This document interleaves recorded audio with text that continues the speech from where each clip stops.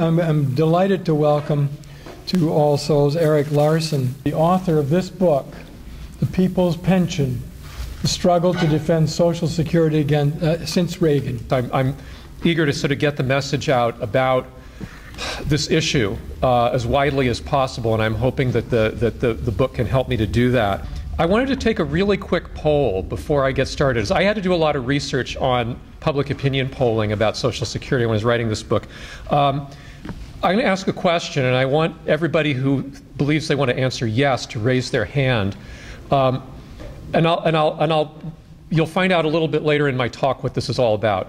But the question is, if you were told that Social Security could be secured, financially completely secured for the next 100 years, if you were to pay about 0.5% more in payroll tax, would you want to do that, or would you not want to do that? Would you say, yes, I would pay that, or no? How many people would say yes?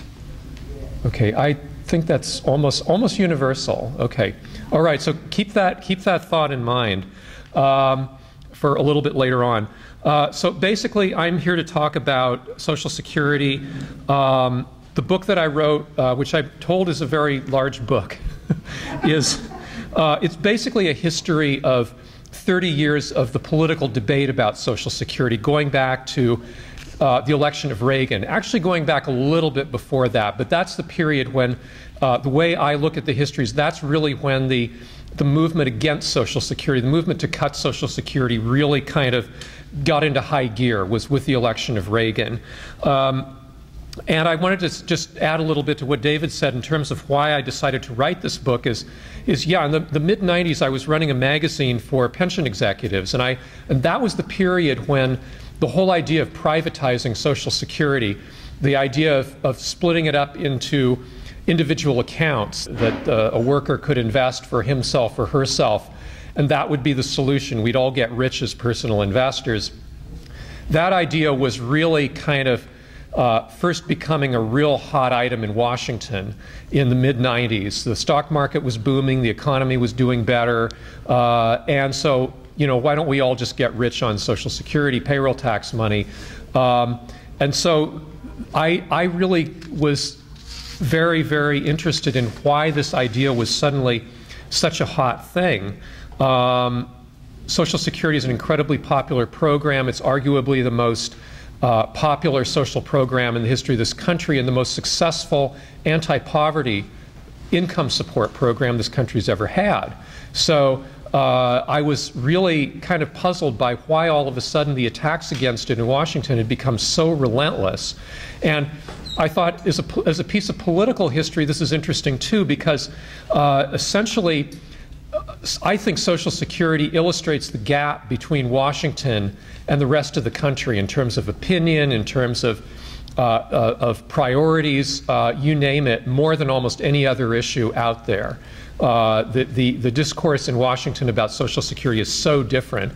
The other reason I got interested, and I'll get into this a little bit later, is that I started to research the early roots of Social Security, where it came from philosophically, and I was surprised to find that rather than simply being a New Deal program that was cooked up by FDR and his advisors, Social Security is very profoundly different. It's not like any other program the federal government runs, with the possible exception of Medicare Part A.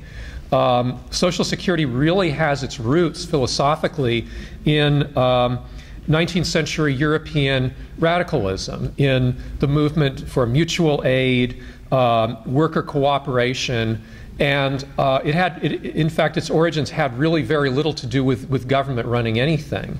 And I got very intrigued by this, and I thought, well, what is it fundamentally, philosophically, and what is there about it today that maybe retains some of that?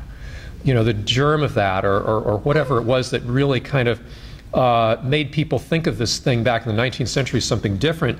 The third reason I wrote this book is really a personal reason, which is that as I got into working on it and researching it, I had to make a living. And I was not supported by any grant-making organizations or anything like that. And as the economy had its ups and downs, I found that I was beginning to write something about something that was a little bit different than just Social Security. It was the movement against Social Security at a time when retirement is becoming very precarious in this country, when the beginnings of a retirement crisis were starting to develop in this country, which is even more so today. And I can tell you, I was a freelance writer. My income was fluctuating. It took a plunge in 2008 after the crash. My IRA has been hit repeatedly by the dot-com bust, by the housing bust, and the market crash then. My home equity is, way down. I'm in my early 50s. I'm trying to figure out how to retire too. And when I get the statement from Social Security, I have to get it online now. They don't send it to you in the mail anymore. That says, if you retire at 65 or if you retire at 70, here's how much you'll get. I think, well, I'm glad I can at least count on that. So I'm very much in the same boat as the people that I'm writing about in this book, the people who who I wrote the book for, as opposed to the people I write about in it, a lot of whom are politicians. So I have a lot of, I suddenly found myself really writing about something that's a very life and death issue for me too. So I guess the question is then, for me, when I was starting this, is why are there so many powerful people who do not like Social Security and want it to be phased out or to be privatized? What is it that's going on with this thing that they don't like? And I guess I would start by giving you a little bit of a sort of top-down analysis, which is that there's kind of two sets of realities, I think, that we have in this country in terms of the way people look at things. One is related more to Washington and possibly to Wall Street, and the other is related to the rest of us. The first reality is that the American population is aging. As a society, we're going to have to spend more to support the elderly in the decades ahead. That's just the way it is. If you have more older people, you're going to have to spend more money to take care of them. We can reduce this slightly here and there by doing some things more efficiently, like having maybe a real national health care system. But even then, the cost is going to go up. There's no getting around this. Someone's going to have to pay, whether it's all of us collectively through Social Security and Medicare, or individually through our household resources. One way or the other, you can't cancel that future spending. You can only shift it. That brings me to the second reality, which is that over the last 35 years or so, beginning really in the Carter administration, not the Reagan administration, but the Carter, the 1%, which is the term that we use these days to refer to them, have managed to construct a very favorable tax regime for themselves in this country. Low taxes, low income taxes for the top percentiles, estate taxes reduced radically, capital gains and dividend taxes are way down. And even though corporate taxes in the US are fairly high, there's so many loopholes for big companies that a lot of times they wind up paying negative taxes instead of an actual corporate tax. I.e., they get money back from the government. And I would underscore this next statement. The foremost political objective of the 1% is to maintain and extend this system of low taxes for themselves. That is, to me, understanding that was one of the keys to being able to write this book and to understand what was going on, was this desire to drive taxes lower and keep them there, and to forestall anything that would reverse that. One thing that they have to do to accomplish this is to prevent government spending on the elderly from rising, especially spending on Social Security and Medicare, because that means at some point higher taxes, and it would probably be higher taxes for them. The 1% don't want to be the ones footing the bill or any part of that bill. And so their objective with Social Security really is to shift the burden of old age spending from the social collectivity, meaning all of us, to working households, i.e. the 99%. The problem, of course, is that many of the 99% can't afford to shoulder the burden of responsibility for caring for aged members of their extended families. So that's where the basic conflict is. You've got one small group of people who can pay and don't want to, and you've got a larger group of people who can't pay at all. The first group exercised tremendous political power, and what I found in researching this book is that the second group can exercise tremendous political power and have at crucial times in the period that this book covers. And that's the encouraging part of the story. So the result is a sort of a political tug of war that's been played out over and over again in the period that I cover in The People's Pension. It starts with a set of projections that the Social Security trustees put out every year, predicting when Social Security will run out of money. These are projections. Again, they're not facts, but they're projections 20, 30, 40, 50 years into the future. This report is issued every year, every April, by the Social Security Administration. Every time it comes out, we hear from the Republicans and the sort of center-right Democrats that we need to cut Social Security. It's not affordable. We've got to trim it down before it engulfs us. We then get grassroots groups, including labor unions, community activists, activists for the elderly, fighting off these demands to restructure the program. And that involves reminding the public and the politicians again what an important program Social Security is and how much it underpins the American middle class. So you have this debate which goes on in circles year after year after year in this 30-year period that I'm writing about. Just as an example, why do we care? We care because Social Security is vital to us. As an example, Social Security keeps 20 million people every year out of poverty. Social Security is not a particularly generous program. A lot of these people are just barely on the right side of poverty, but it keeps 20 million people every year out of poverty. But there's more than that, actually. 2/3 of the benefits from Social Security go to the elderly. That's usually what people are referring to when they say Social Security. But the rest goes to the disabled and to survivors, i.e. children, widows, widowers, minor children, people under the age of 18 who've had a working parent die. And that's still a lot of money. It's not too widely known, but Social Security, by some estimates, is the most effective program in this country against childhood poverty. So that's how sweeping and how important it is to how many people. Let's see here. Is this going to work? Yeah. This is Paul Ryan. You know Paul Ryan? Well, you're going to have to look at him for a little while. Sorry about that. But even Paul Ryan, head of the House Budget Committee and one of the biggest critics of Social Security, that's his fiscal blueprint from last year, which was going to reform entitlements out of existence.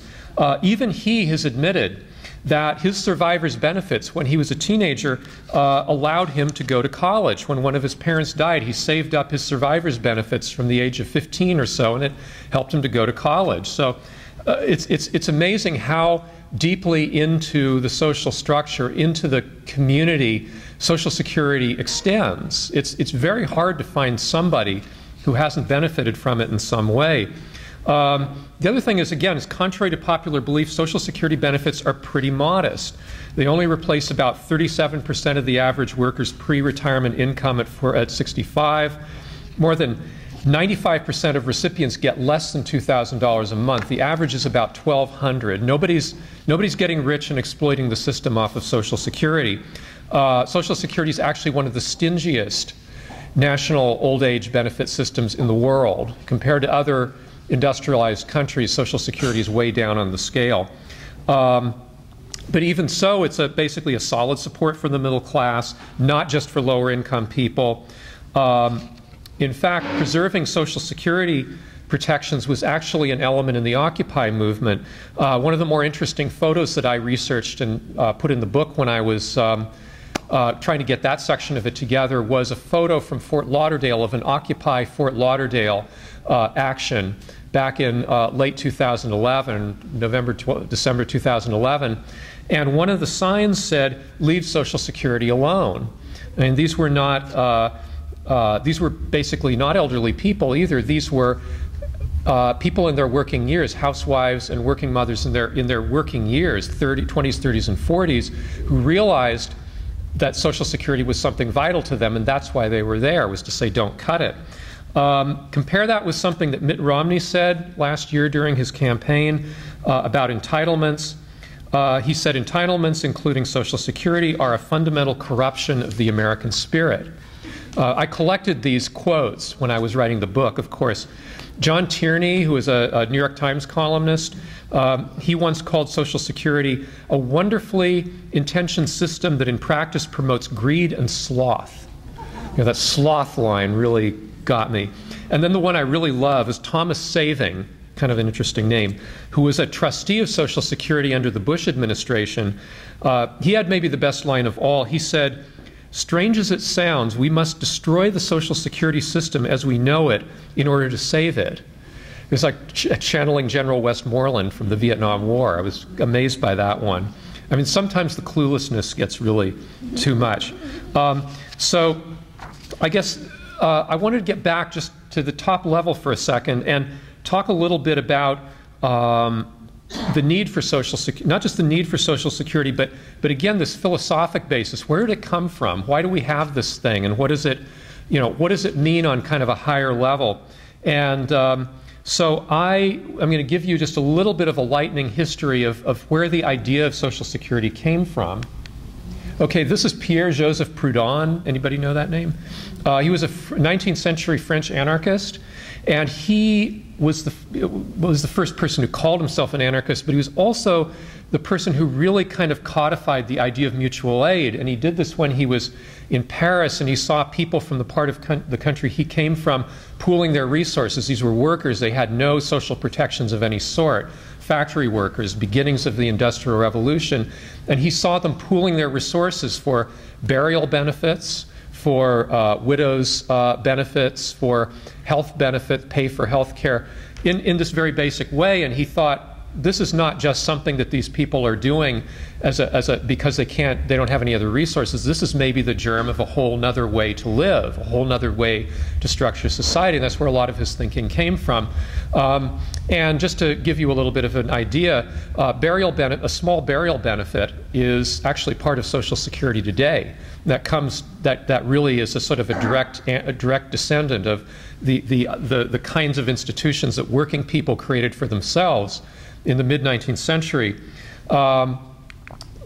Let's see. Oh, yeah. Sorry about that.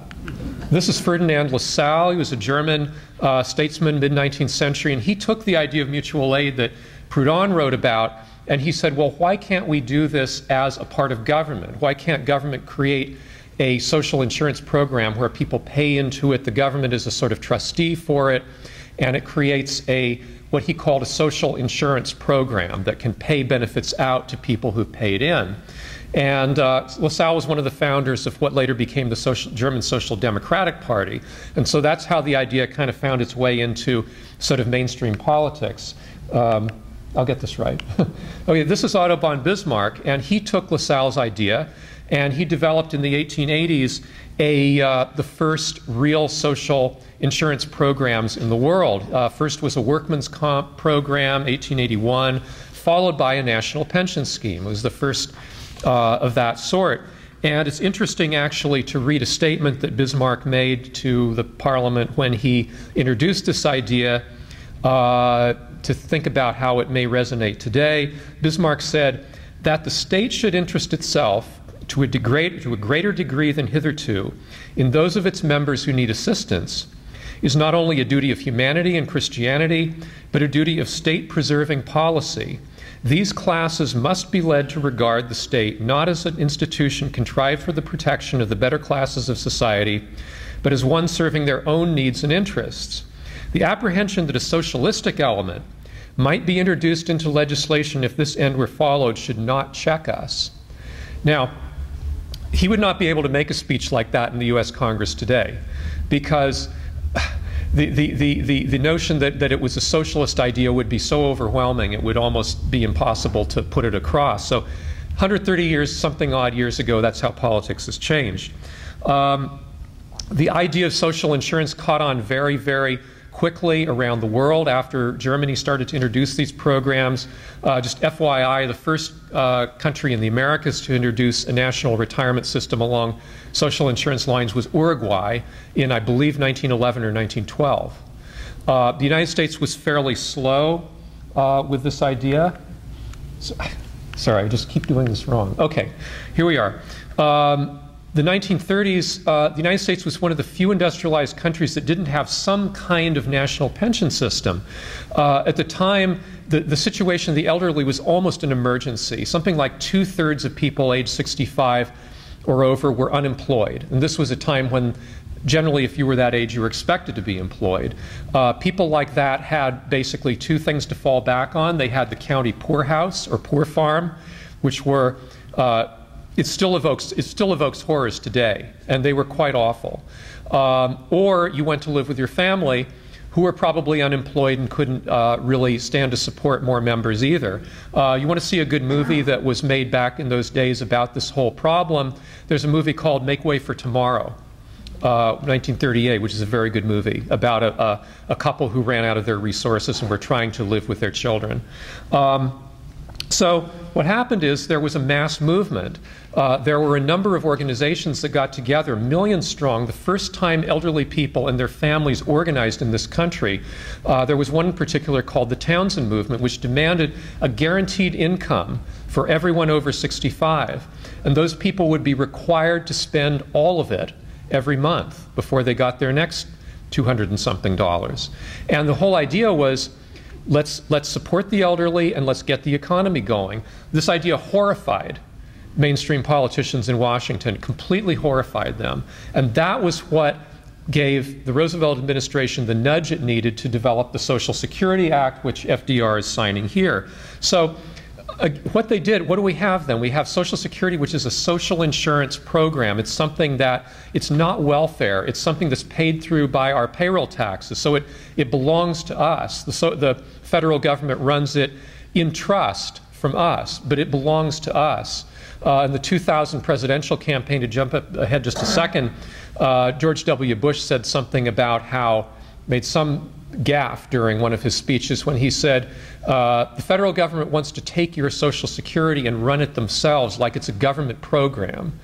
And Al Gore immediately jumped on him and said, ha ha, George W. Bush doesn't understand that Social Security is a government program. But on a certain level, Bush was right.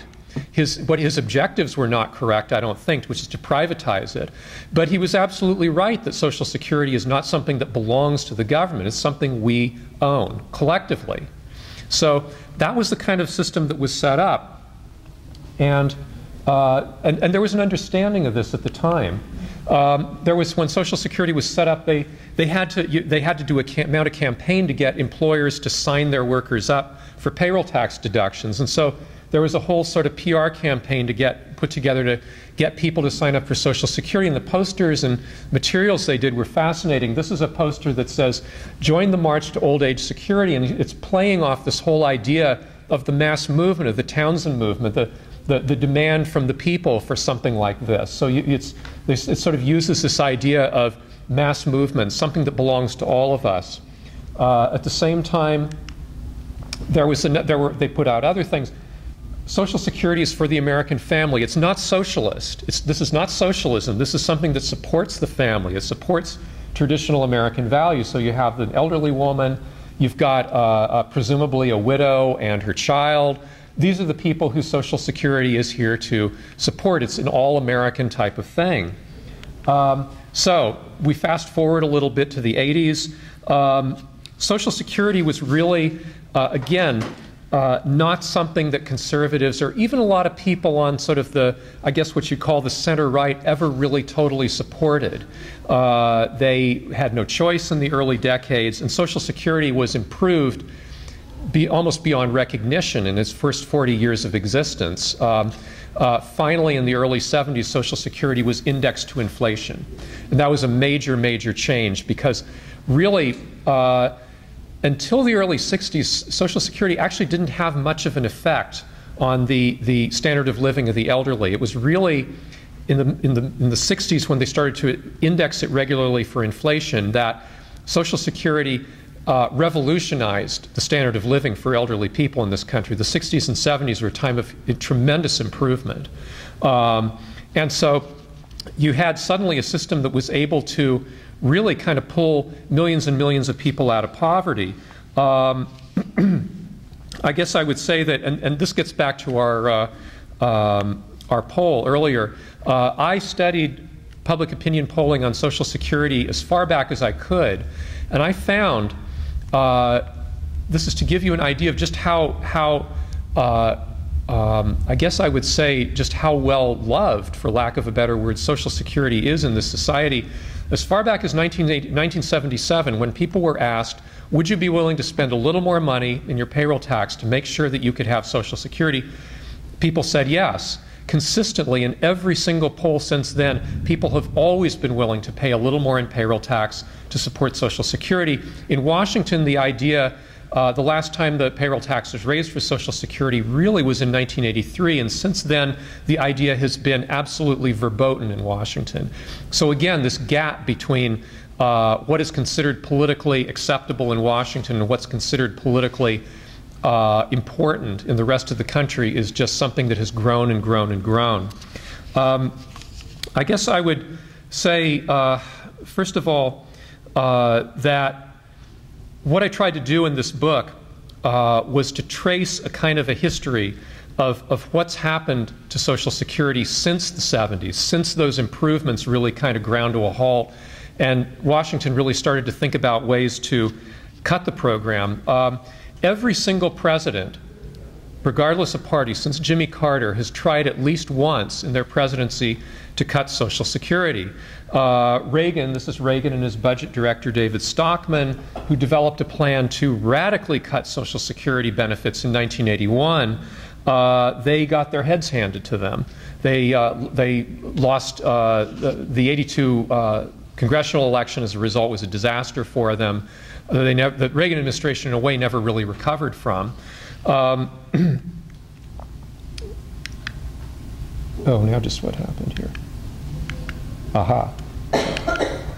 Bill Clinton tried to cut Social Security in, well, Bill Clinton actually intended for cutting Social Security and cutting entitlements to be the domestic policy centerpiece of his second administration. And what happened, he was working on a deal with Newt Gingrich to engineer a sort of a grand bargain on cutting entitlements. And of course, the Lewinsky scandal caught up with him, and that more or less forced him back into the arms of the progressive Democrats, who he was had been planning to blow off on this issue. And so that essentially ended that threat. George W. Bush, in 2005, after his re-election, poured most of his political capital into an attempt to sell Social Security privatization to the public with a 60-day Cities in 60 Days tour. The idea was that the public would then demand of Congress that it give them private Social Security accounts.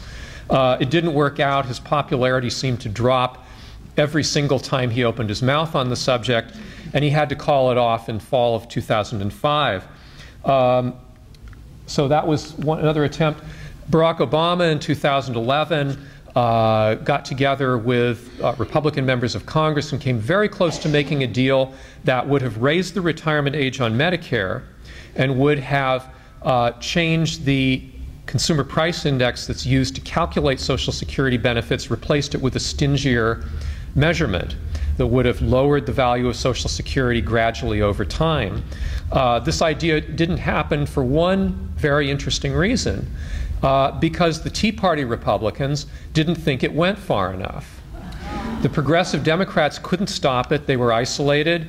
Pelosi and Harry Reid and Nancy Pelosi, the Democratic leaders in Congress, were prepared reluctantly to go along with it. It was Eric Cantor and Paul Ryan and those folks who said, no, this is not enough. We want more. And that was what really shot it down. So this is the kind of weird twists of fate that pop up over and over again in this story.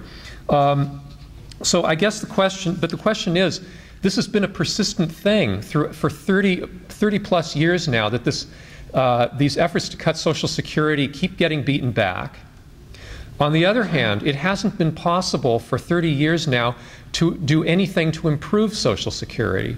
My thesis is that a program like Social Security has to keep up with the changing needs of the people it serves. If it doesn't, it atrophies. It stops being relevant.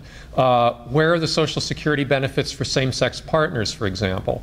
Where are the Social Security benefits for other kinds of unconventional households? The minimum benefit under Social Security is too low to support people who've worked at minimum wage jobs their whole lives, which is a growing section of society.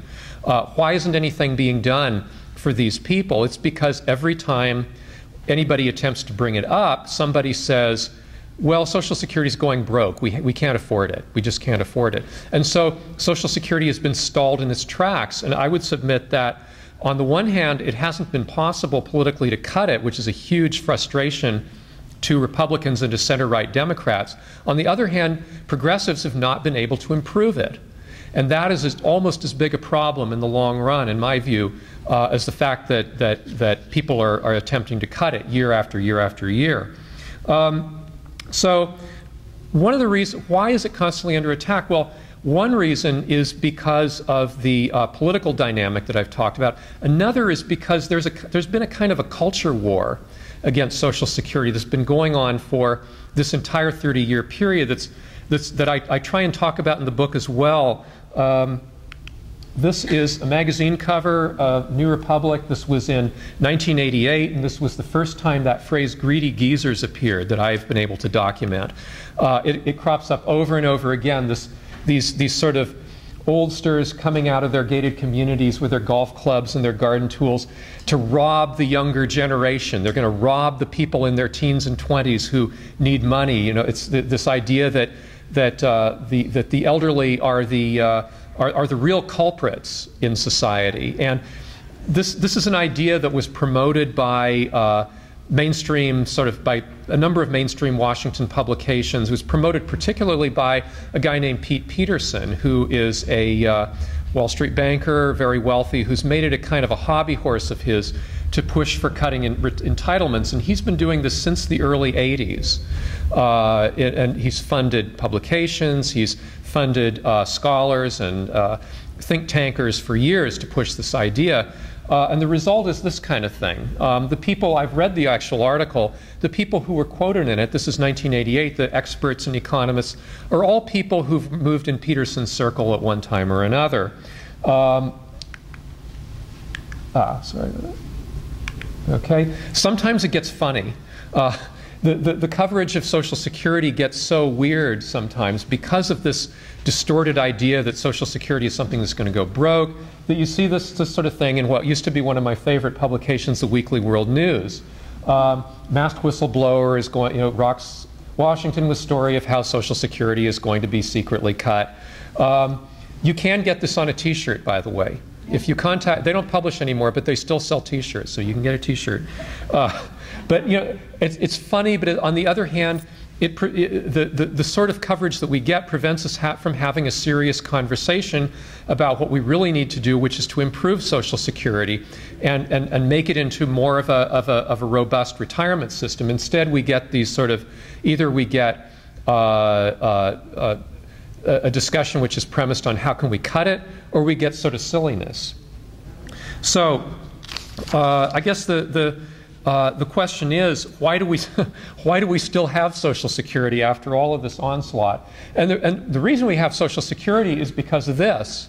Because the other side of the story is that for 30+ years, there are a number of organizations and a lot of activists that have been very, very good at getting out there whenever the issue reaches a critical stage. The Gray Panthers, the American Alliance of Senior Citizens, National Committee to Preserve Social Security and Medicare. There's a number of groups that have been absolutely heroic over the years. And one of the nicer things about the story I tell in my book is that I was able for the first time to really kind of get in and tell the story of the other side, of the people who've been defending it all these years.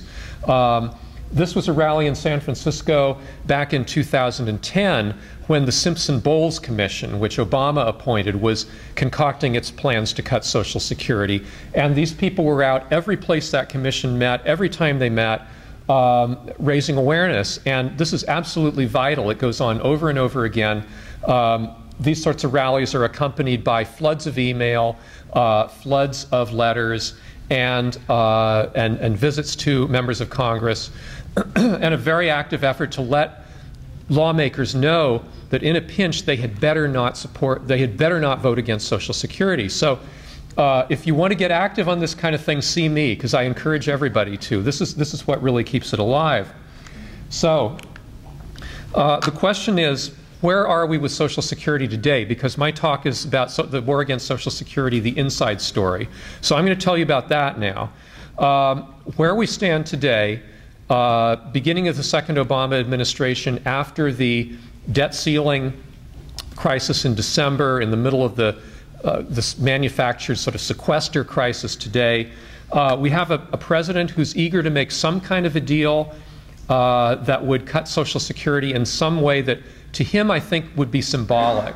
To a lot of the rest of us, it would be a lot more serious than that. We have a Washington establishment, including a national press corps, that takes for granted that Social Security is unaffordable, despite plenty of evidence that it's not.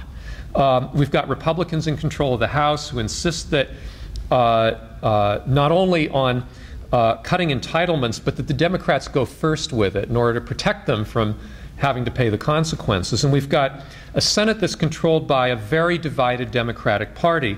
The largest single caucus in the Democratic caucus in Congress actually is the Progressive Caucus, but it's isolated. Washington politics has really become a kind of a dialogue when it comes to issues like this between the Republican right and the Democratic center right. Is how can we achieve this harmonic convergence where we will cut the deficit, and we will we will tame entitlements and do all these wonderful things so that the nation can get back to private enterprise again. It's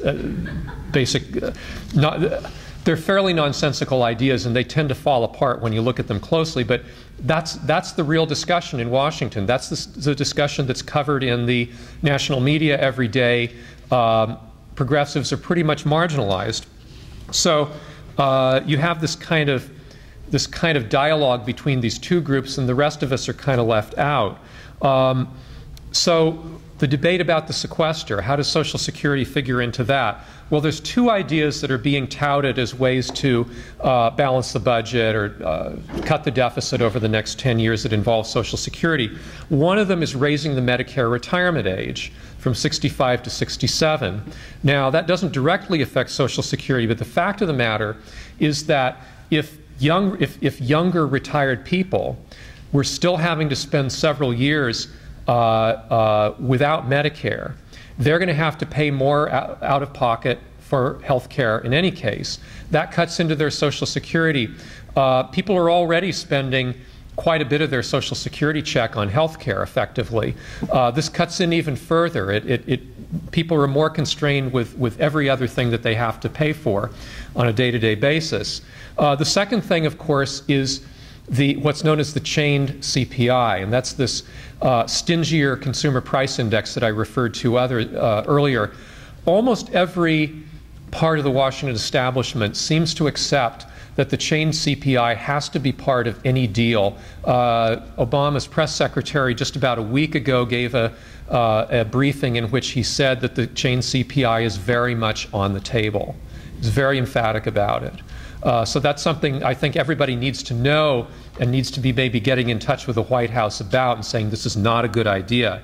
But I wanted to actually use maybe just the next few minutes before we can do questions and so forth to talk a little bit about the chained CPI, because I think this is a very bad idea, and I think it brings up a lot of issues that I try and raise in this book about the larger picture of what Americans, especially people heading into retirement, are facing. Chained CPI, there's been efforts in Washington to tinker with the consumer price index for about at least 15 years now as a way to create a sort of a magic bullet that will lower the cost of things like Social Security. The chained CPI is sort of the latest version of it. And how it works is very simple. The idea is that the cost of living yardstick, the CPI, doesn't take into account all the substitutions people make when price increases happen. That if beef is too expensive, people will buy chicken. If organic vegetables are too expensive, people will buy other kinds of vegetables. And that people make these substitutions so that when the price of beef goes up, you don't automatically have to count that into the CPI. And if you don't count it into the CPI enough times, the CPI starts to lag. Okay, it starts to lag. What does that mean for elderly people? Well, it means that basically you can't maintain your standard of living. You might be getting a little bit more money each month or each year from Social Security, but not enough to keep up with the cost of living. And so it would be as though somebody who was retired in 1940, as though you were still getting the same amount of money or effectively equivalent amount to what a retiree was getting in 1940. It wouldn't make any sense. But that's the direction it would go in. If you institute something like the chain CPI, over a period of decades, Social Security would become irrelevant. It would become too small to be a significant part of anybody's income. Now, this is very important because one of the pieces of wisdom that, that critics of Social Security have shared among themselves for many years is that if you want to reform Social Security, you don't do something that will affect retirees today. You do something that will affect them maybe in 10 years, and something where the real cost will be borne by the next generation, so that you can get over this problem of activist seniors who vote and call their members of Congress and complain, and you lay it off onto the younger generations who aren't really focused on this issue yet. That politically has always been the way they talk about doing it. Okay, so the chain CPI. What does it actually mean in quantitative terms? There are no thorough studies of the actual impact of the chain CPI, but something of the impact can be understood from the following. 2/3 of people over 65 receiving Social Security today rely on it for over half of their total household income each year. 3/4 of these people are non-married women. Over 13 million Americans depend on Social Security for over 90% of their income. So what you take away from that is basically this, is that there's no such thing as a small technical correction to Social Security, which is what they try to pass the chain CPI off as. It's a technical correction. We're actually paying people too much, so we're going to correct it so that we're paying them the right amount. Well, you can say that, but people are going to experience that as a cut. And over time, it's going to be a very significant cut, and it is going to throw millions of people into poverty. That is the reality. The other reality is that younger people today who will bear the brunt of the cost of something like the chain CPI, those people are actually going to need Social Security more than people do today. People in their 20s and 30s today are burdened by student debt. They're burdened by mortgages, if they can actually get a mortgage. The wages in this country have stagnated for the better part of the last 40 years, with a few periods of exception. They've stagnated even more, even gone down in the last 3 or 4 years. If you're a young person today, the cost of health care is almost prohibitive.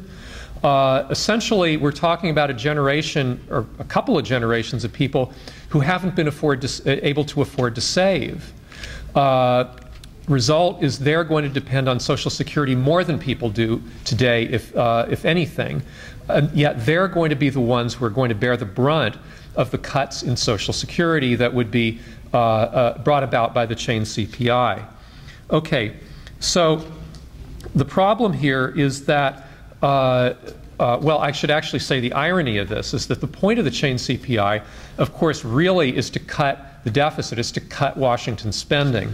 The chain CPI is projected to save something like $220 billion over the next 10 years. This is actually a drop in the bucket in terms of actually cutting the deficit over the next 10 years. And the fact is that because most of the savings, again, are much further out. They're decades into the future.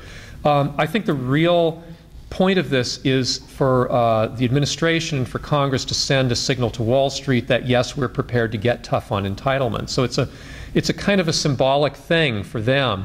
For the rest of us, again, it's not symbolic at all. Okay.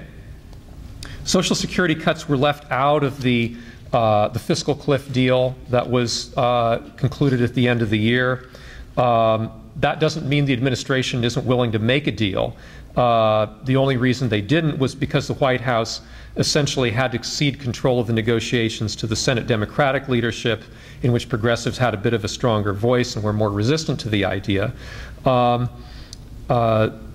the ironic thing is that under the deal that was passed, what they called the Taxpayer Relief Act, is that the flow of guaranteed income from Social Security is going to loom even larger as a factor in the economic recovery, because so much of the stimulus money that Obama passed in 2009, and even some of the elements of the safety net are still at risk. So I'm going to tell you just a little bit about the deal that was made in December and January. It extended unemployment insurance, but only temporarily. It allowed the partial payroll tax holiday, which we had for a couple of years, to expire and didn't replace it with anything else. Series of tax cuts for lower income households were also extended, but only for 5 years. Amazingly, people making less than $113,000 a year, that is the bottom 98% of the population, are actually going to see a larger increase in their tax rates than the top 1% of people will as a result of that deal. The advantageous rates that the Republicans earned for their supporters in the Bush tax cuts are mostly permanent now, not temporary. I bring this up because I think that the deal that was made by Obama in December and January was fairly disastrous in a lot of ways. A host of discretionary programs, the WIC nutrition program for women and infants, low-income home energy assistance, rental housing assistance for the poor, are all still on the chopping block. And what we're going to be hearing over the next few months is that we've got a zero-sum game, that if we don't cut Social Security and Medicare, we're going to have to cut these other things. So it's, again, this sort of pitting the generations against each other, this idea that Social Security is somehow robbing younger generations and robbing working people today of the seed corn to build a better economy. We're going to hear this over and over again as the sequester debate starts to really heat up. So all of this, I think, underscores what I consider to be a very stark reality. A retirement crisis is mounting fast in this country. Home equity, employer-based pensions, personal savings, which used to be ingredients in a working person's old age planning, have eroded frighteningly. New burdens are falling on elderly people in the form of higher health care costs, cost of helping out their struggling children and grandchildren. Social Security, despite all of the attempts to portray it as an out-of-control entitlement, is the one element of retirement income that most Americans can still count on. If anything, Washington should be looking for ways to expand it into a true national retirement system rather than a supplement to private pensions and other assets, which is what it's been for most of its history. And there are proposals out there now to double the size of Social Security benefits that are fairly plausible, and there's even scenarios set up for how to pay for it, which are plausible and don't really increase the deficit.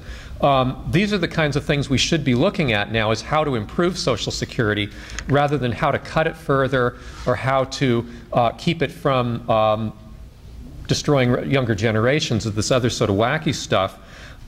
If Washington goes the other way, if the right and the center right achieve this sort of harmonic convergence that they've been aiming at for a long time, then first of all, we'll see deeper and more disastrous recessions in decades to come, because larger and larger portions of the population, especially the elderly, are going to be put at risk.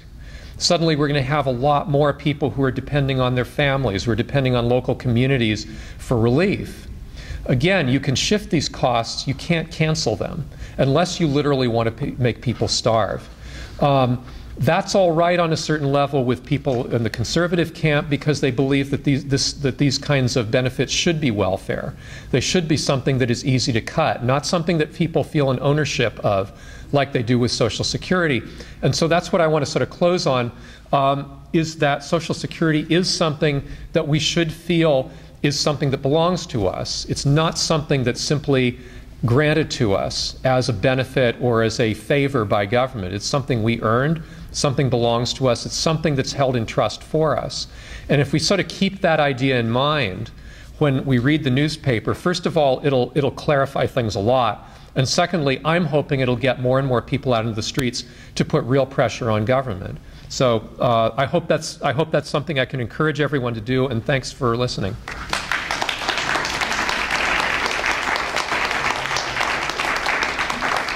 Simpson and bowels are. Simpson was a Republican senator from Wyoming, whose main job in Congress was to dump Social Security. Yeah. Secondly, Bowles was a conservative Republican, conservative Democrat, right. who is a lobbyist now for big business. How did President Obama, manage to appoint these two guys to head the committee that's supposed to save us? Well, Erskine Bowles was also Bill Clinton's chief of staff. And he said, literally, that the reason he stayed on in the Clinton administration after Clinton was reelected was because he felt that there was a chance to reform entitlements.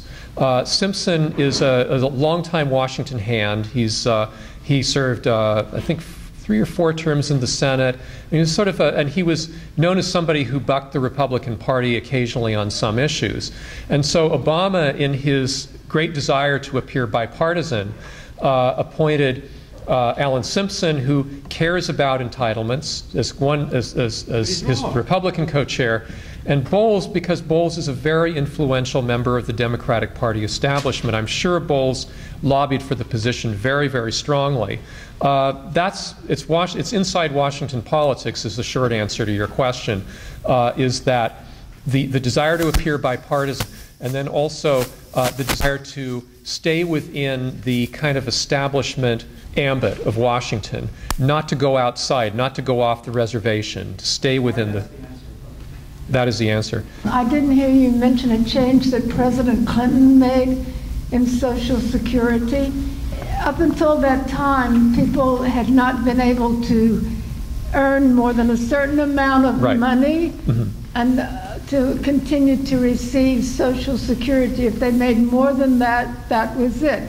But under Clinton, he said you can earn as much as you like and you can still collect Social Security. Do you want to comment on that? Yeah, that was, of course, that was a good thing to do. That was really Clinton did 2 things in terms of Social Security. Number one is, as part of the fiscal plan that he pushed through Congress the first year he was elected, Social Security benefits started to be taxed.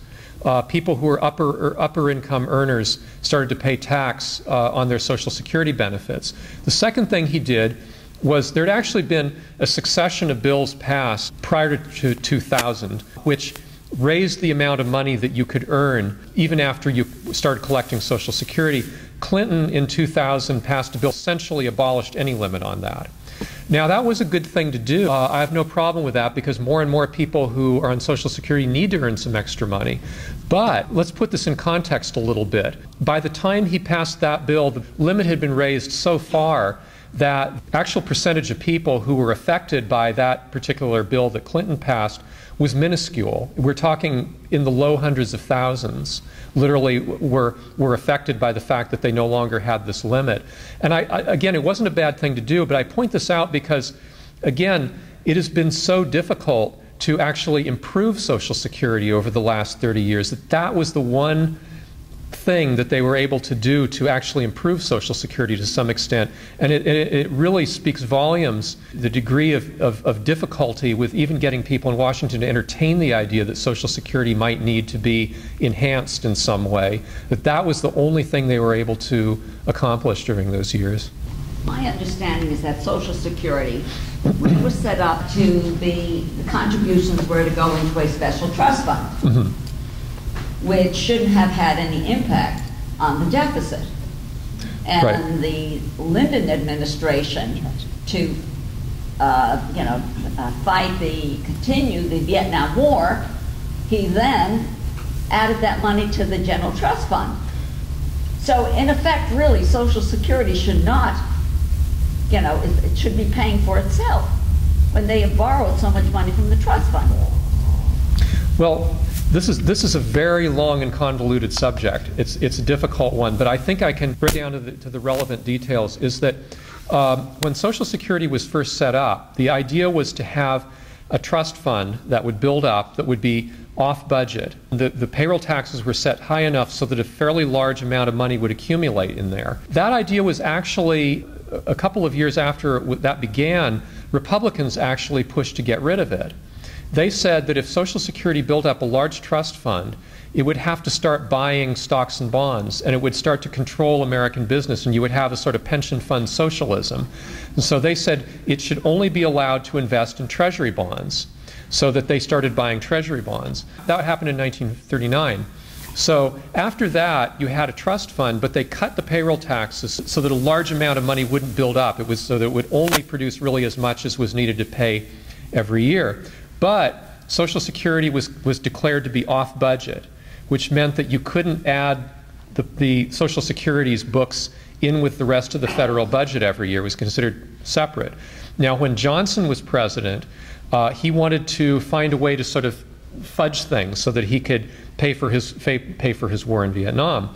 And one of the things they did was to declare Social Security on budget, so that money coming into Social Security could be used to sort of make it look like the federal budget was a little bit more balanced than it was. There was a whole series of gyrations over this that happened in the 80s, and Social Security was finally declared to be off budget. It's off budget today, but it's really kind of a technical distinction because again, Social Security trust fund, there's about $2.3 trillion in it now, and it's invested in treasury bonds. And so when they actually do calculations of the federal debt, there are two measurements that are used. One of them includes the treasury bonds in the trust fund, the other one doesn't. And so it's possible for people to use those numbers in all kinds of weird ways, and which they do in Washington. They're stood on their heads, they're turned upside down, all kinds of things are done with them, and that's where it gets weird. But I think the key thing to remember is that the Social Security Trust Fund is invested in treasury bonds, and those have the full faith and credit of the United States government, just like the treasury bonds that the Bank of China or the Bank of Japan or Goldman Sachs has. Well, if it wasn't invested in treasury bonds, what would you invest it in? Would you want it to buy housing developments? I don't know. I think that people who criticize that arrangement, and there are things to criticize about it, what they really aim at is to say the government can't do anything acceptable with this money, so it should be privatized and put into private accounts. And that becomes kind of the part of the rationale for that whole thing. So there's a lot of twists and turns to this. Are you familiar with the book written by Ellen Brown called The Web of Debt? Because the web of debt, right? That's the title. That clarifies who's actually creating the money and how it's created. The way it's created is not to provide for the 99%. It's really for the 1%, and it's been contrived this way since the beginning of this country. Do you think any form of the Chase CPI will be passed in the next year or two? And is there anybody that actually does get a return on what they put in initially? I did some calculations. I've worked all my life, and there's just no way I'm going to be getting half of what I put into Social Security? Yeah. In terms of whether the chain CPI can pass, strangely for me, I'm fairly optimistic about this. I think it's going to be very hard for them to make a deal because I think basically the Obama administration, the Republicans, are too far apart on too many issues. And the chain CPI, it's now fairly well known, the implications of it. If they weren't so far apart on other issues, this is something they could probably make a deal on. Unless people are really active and really, really hit their lawmakers hard, it could happen anyway. It would have to be packaged with too many other things which they're too far apart on. But that doesn't mean they won't try. Okay, the other question was whether one gets a return on Social Security. One thing to keep in mind is that when you put your money into a private investment, you pay management fees for it. Whether it's a mutual fund or a unit trust or anything like that, you pay fees. Social Security, the fees you pay are something like 1% because the cost of administering it is very, very low. There's no highly paid money managers or hedge fund managers involved or anything like that, no complicated bookkeeping. And so There are some calculations which say that you actually do get a pretty good return on Social Security, not because Treasury bonds produce such a great return, but because of two things. First of all, the lack of fees, and second of all, the fact that it is inflation indexed. And that's something that it would cost you a fortune to buy that with any other investment. You can do it, but it'll cost you a fortune. And it's that inflation protection over a period of however long you're retired, 10, 20, 30 years, that's really, really key. As far as debt, you know, I mean, that's too big a subject for me to answer in 2 seconds, but let me turn it around just briefly, and I don't want to get onto another subject, but if you want to understand debt, you have to look at the flip side of it, which is credit. What advantage do people in the 1% have over the rest of us? It's not that they have more money. Lots of people have lots of money at any given time. It's the fact that that their credit is good. Their credit is better than ours. If you are Bank of America and you screw up in 2008 and you're technically insolvent, your credit is good. You will be made whole. You will be allowed to continue. If it's me, probably not. And so I think that in a way it's not so much a financial issue, it's a political issue. Is why are certain classes of people considered to be worthy of bailout and worthy of credit and other people aren't? That to me is the beginning of that discussion, which is something I'm beginning to have with myself a lot more seriously. It seems to me that the cap on the payroll tax, if it were raised, would bring in more money. What are the advantages and disadvantages to that? I don't hear anybody talking about it. Well, yeah, that's Sanders does. Yeah. So Bernie Sanders talks about it a lot. Yeah, there's a limit now. It's about $113,000 a year on the amount of your income that is taxed for payroll tax. Okay, if you make $120,000, you pay the same amount of tax of payroll tax as if you made $113,000. If you make $2 million, you pay the same amount of payroll taxes if you made $113,000. The reason for this is that the benefits are tied to some extent to how much money you pay in. And somebody making Social Security is not set up to pay benefits on $2 million. So it's supposed to be a base income for ordinary working people. So there is a reason for keeping a cap up to a certain level, but it's way less than it was. 20 years ago, 90% of income, total income, was taxed for Social Security. Now it's down to about 82%. If it was raised back to 90%, which is a fair figure, Social Security would be bringing in a lot more money. So I support the idea of raising the cap. I would say this, though, that the real way to restore Social Security's finances, and its finances aren't in that bad shape now to begin with, unless you believe the worst scenarios. The main problem is wage stagnation. Since the mid-70s, we've had wage stagnation in this country in real terms, except for a brief period in the late 90s when the economy was doing better. The result of this, you have lower real income, you have lower payroll tax receipts. Lower payroll tax receipts, Social Security Trust Fund isn't as healthy. The best thing you could do for Social Security would be to give everybody a raise, would be to get wages rising at a reasonable rate again. That would be the best thing you could do. You could raise the cap, but if you could get wages going up again, you could take care of substantially the rest of it. In response to your query about why some people are, worthy of credit and some not, Warren Buffett has answered that. Right. The class war is over and they won.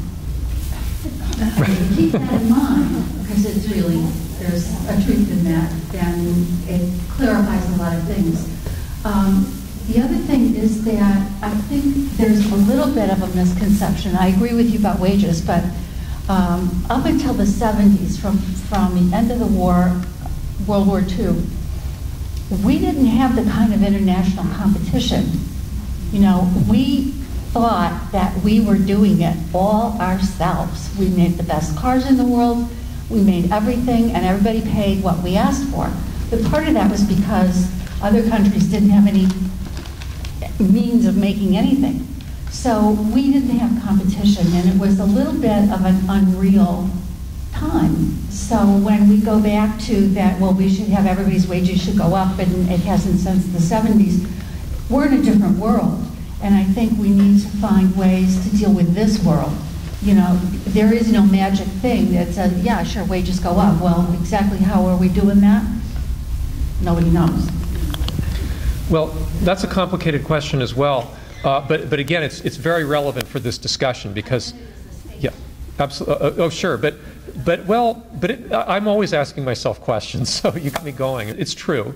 Is that the 40s, 50s, and 60s were kind of an exceptional period for the American economy. But other countries, other industrialized countries have done a better, well, two things. First of all, globalization, globalized economy is not something that just happened. It was something that decisions were made that pitted American workers against workers in other countries.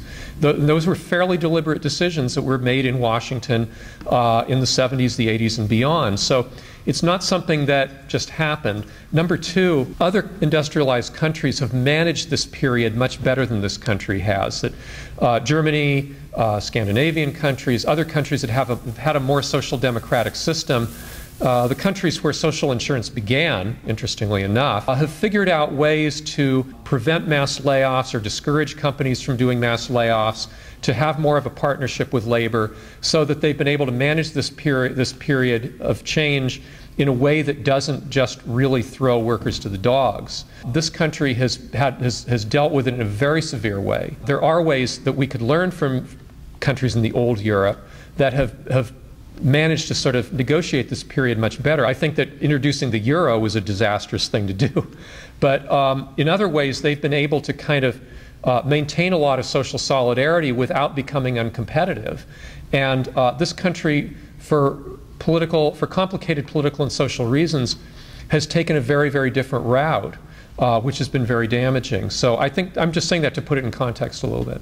I was wondering whether there's any study done on the fact if all the illegal immigrants are going to become legal, wouldn't we get a lot of social security from them?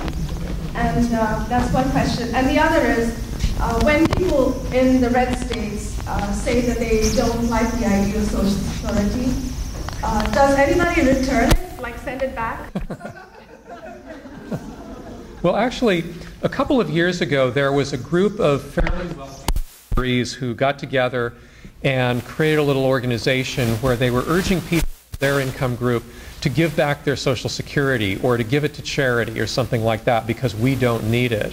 There must have been about a handful of them in actual numbers. They got a lot of publicity, and then I heard nothing about it after that. I think it was a pretty small group. Since 1990, if you poll people on their concerns about perhaps being poor in retirement, it's amazing.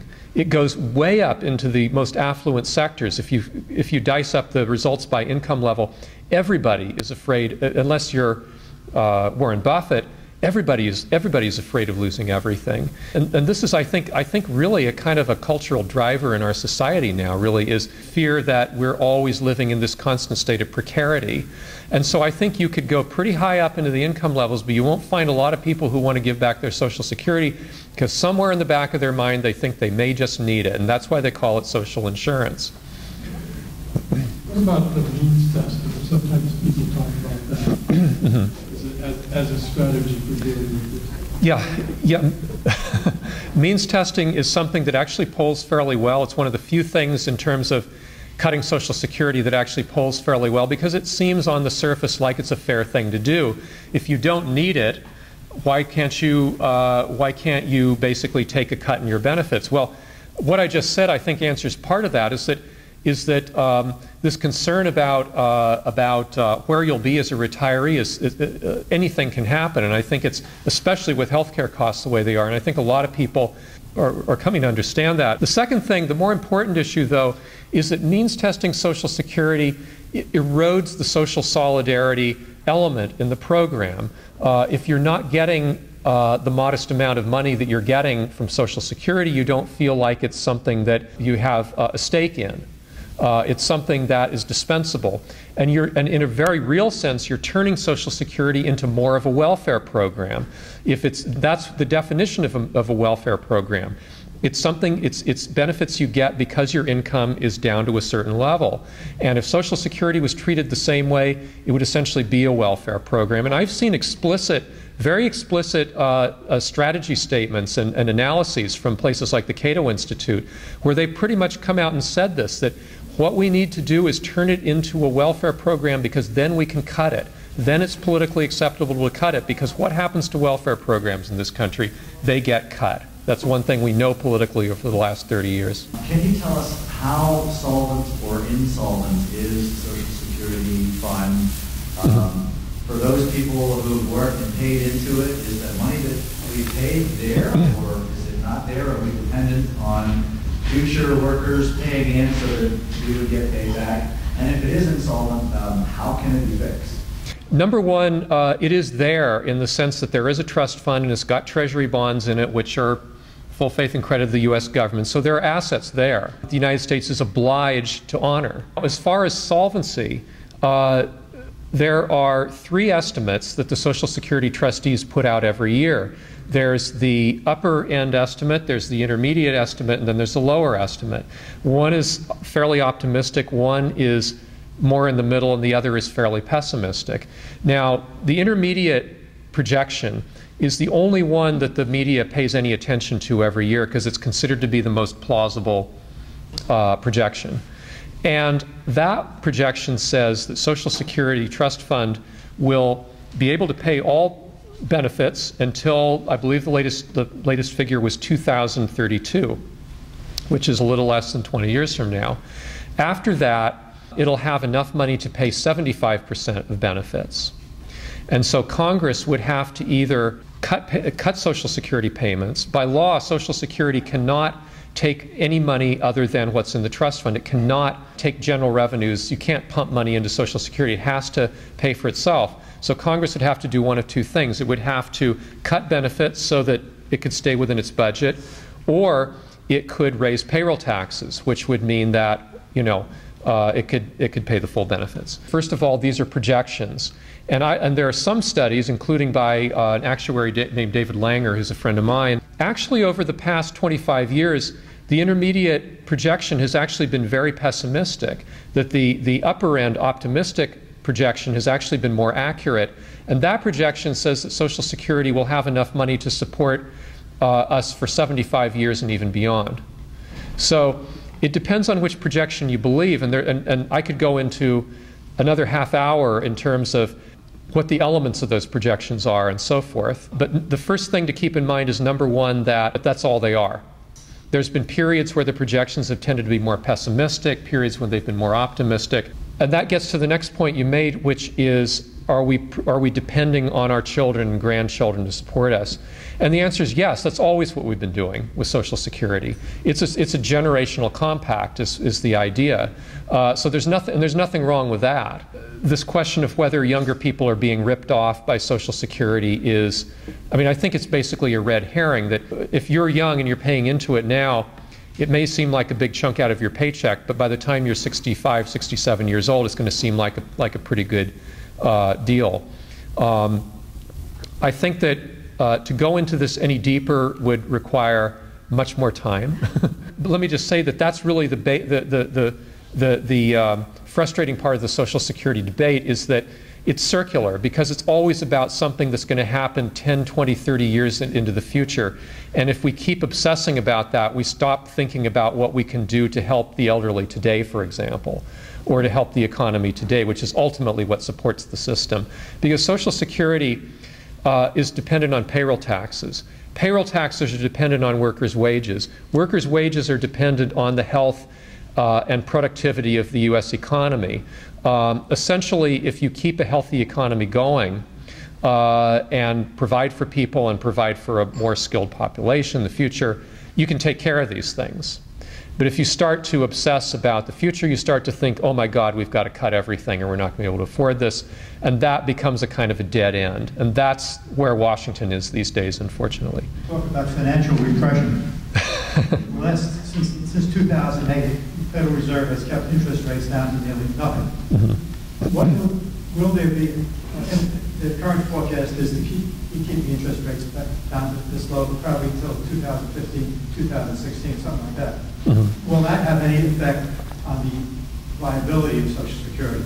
It will to the extent that the Treasury bonds that are in the trust fund don't pay as much. The Fed could issue Treasury bonds to Social Security that pay a little more. This is the banking system. There's always a way to finesse these things. Yeah, thank you. They're great questions, by the way. It was really rewarding to me.